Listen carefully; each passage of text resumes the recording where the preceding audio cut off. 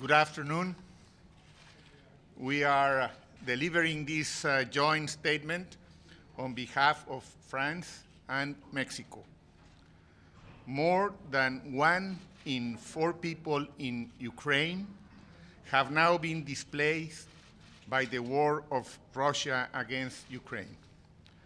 There are almost 5 million refugees and 7.1 million internally displaced persons.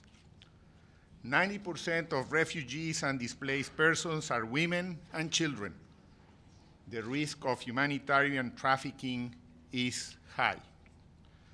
That's why our 2 countries requested a briefing of the Security Council with the International Organization for Migration and the UN Refugee Agency to discuss the situation of refugees and displaced persons. We believe we have a collective responsibility to protect and to bring assistance to refugees and displaced persons without any discrimination. We fully support the efforts of IOM and UNHCR and other humanitarian actors to provide assistance and organize the return of third country nationals. And we must also increase our efforts to combat human trafficking. Thus, France and Mexico will remain fully mobilized in this regard.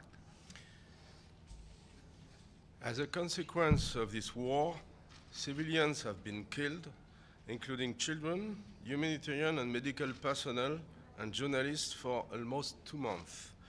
According to WHO, there have been 136 attacks on healthcare facilities. This means that Ukraine accounts for more than 68% of all attacks on healthcare worldwide since the start of the year. These crimes will not remain unpunished. The first priority remains an immediate cessation of hostilities and full respect of international humanitarian law. The protection of civilians is an absolute imperative. Humanitarian access must be urgently guaranteed. We must spare no effort to achieve these objectives.